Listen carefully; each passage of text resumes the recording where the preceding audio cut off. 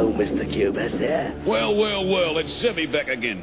Keep doing as Johnny Cuba tells you, and you'll come to no harm, you with me?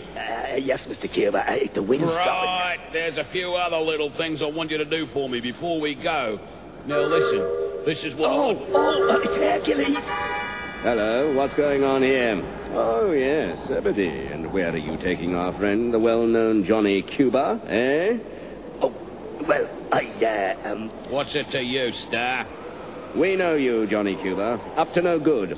We'll hand him over to the authorities, Zebedee. They may like to have a word with him. No, you don't.